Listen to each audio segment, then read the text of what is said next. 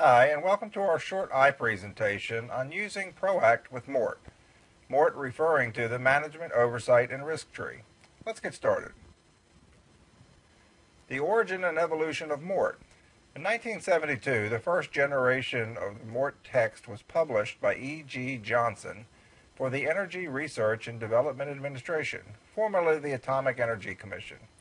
In 1974, the second generation of Mort text was published by E.G. Johnson, which included safety systems developed by Aerojet Nuclear Company.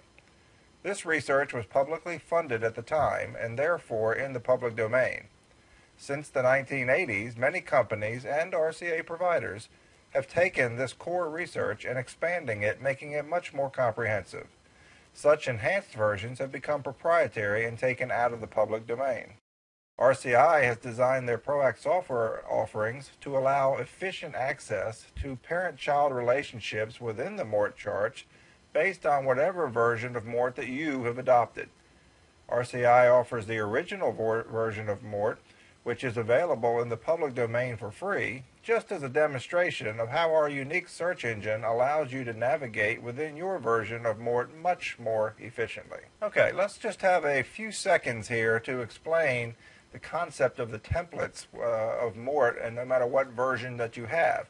Obviously, there were people that were the original developers of Mort that transferred their knowledge and experience in the areas of human factors and communication and all of these different branches within the Mort chart, and they transferred this to paper. So that now we have paper versions of templates depicting cause and effect logic.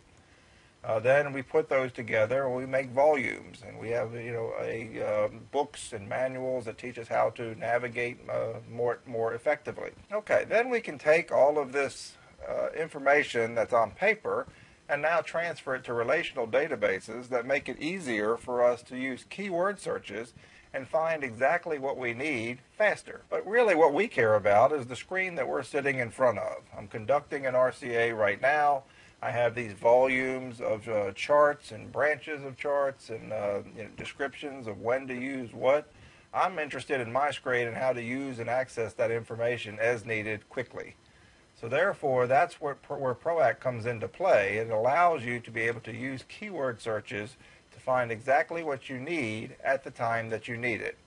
So if I had an incident, it's related to somehow the design plan, and then I want to be able to pull in the procedure criteria, and so on, just as a quick example. So let's move on to the software and be able to look at this in real time. Okay, let's say that we are using one of the Mort charts, one of the primary ones that has a lot of different branches that it taps off on for cross-references: injuries, damage, other cost, performance lost, degraded. That would be our event.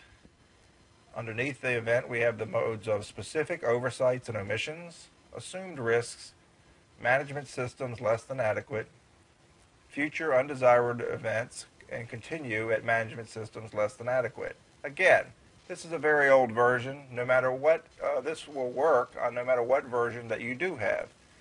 Specific oversights and omissions. Let's say in this case we have an accident. Underneath the accident, we have incident, barriers less than adequate, persons, and objects. We'll continue with incident.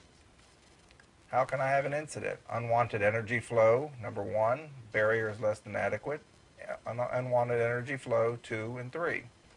We're going to continue with unwanted energy flow.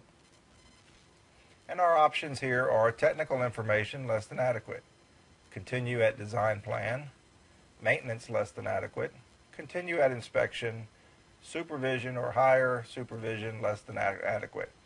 Okay, at this point what we're going to say is that when it says continue at design plan, it's referencing another branch within the Mort Oversight Risk Tree when it's complete.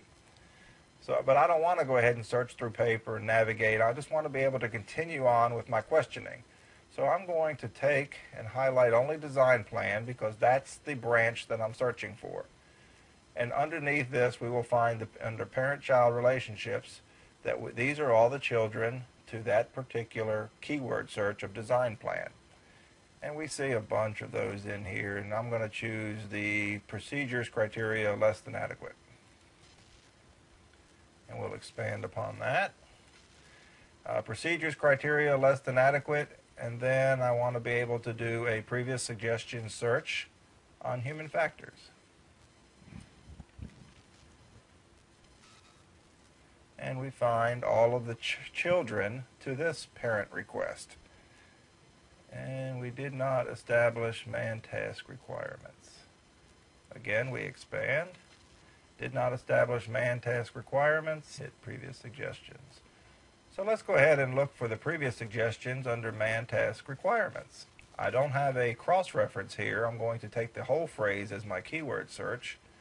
And we find out we have controls, did not define users, and so on.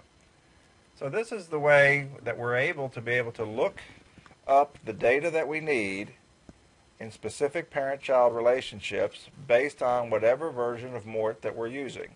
And you could be able to set up your own templates of the versions of Mort or whatever tool that you're using, and be able to set them up as templates for cross-referencing within this particular tool for a root cause analysis. This concludes our short eye presentation on the use of PROACT with whatever version of Mort that you're using. I'd like to thank you for your time. I know you're very busy people. For more information on the exclusive PROACT RCA Knowledge Management System for industry and how your version of Mort can be used, please visit www.reliability.com. For a live online demo, please contact our John Bartlow at 1-800-457-0645. Thank you for your time.